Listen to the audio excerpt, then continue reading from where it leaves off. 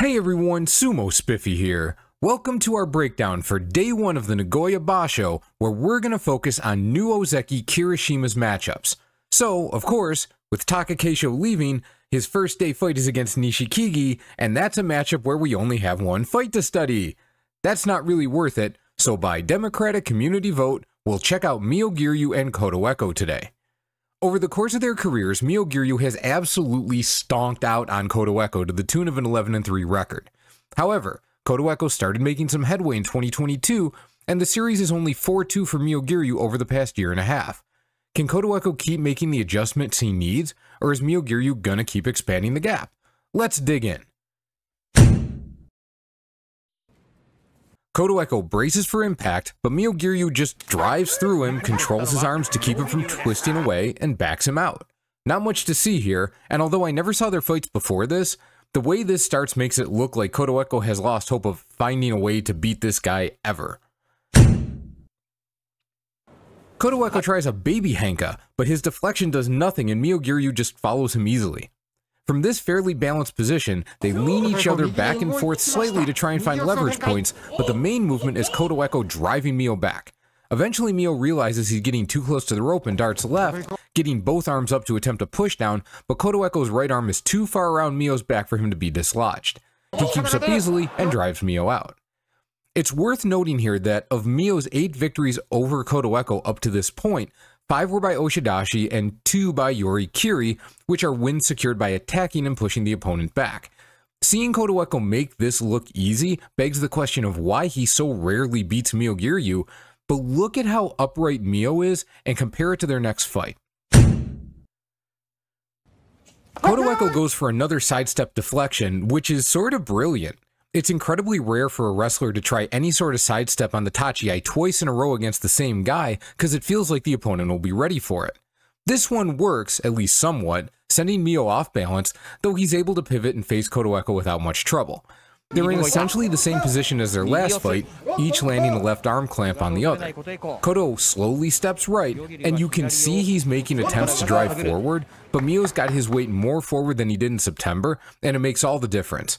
Kotoeko decides he has to make something happen, and he tries to force Myo off balance, but this just destabilizes him enough to let Myo slide him back and control him to the ground.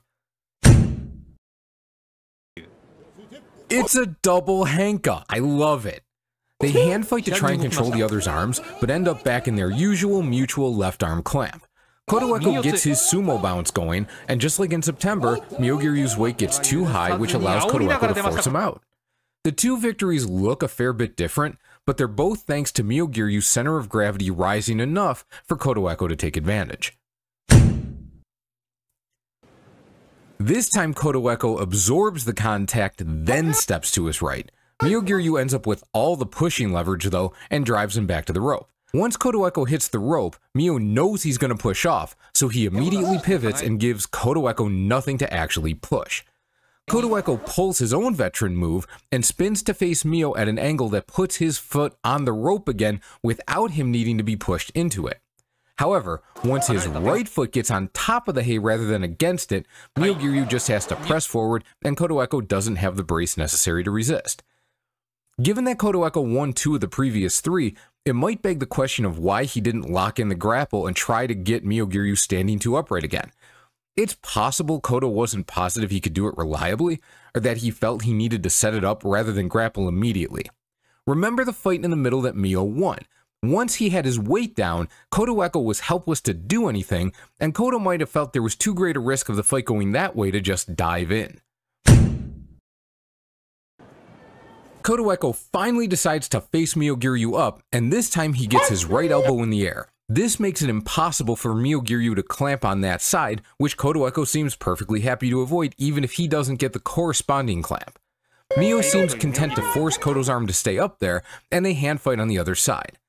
This fight comes down to the smallest of moves. Myogiryu gets his hand above Kotoeko's, Koto swipes his hand around to slap Myo's down, and when Myo gets his hand out of the way, he's free to land it on top of Kotoeko's head. With a 4-inch height advantage, he has plenty of leverage to essentially pull Kotoeko by the head and step away while launching Koto into the splits. Overall, this still seems to be a Myogiryu favored matchup. Kotoeko does have at least one proven route to victory, but if he's not willing or able to get inside and at least try to find a way to force Myogiryu upright enough to be pushed around, he hasn't shown another reliable method of securing the dub. But it's definitely a fight where Myogiryu doesn't have a ton of room for error, so don't bet the house on him. That's it for this breakdown. Like and subscribe, and I'll see you in the next one.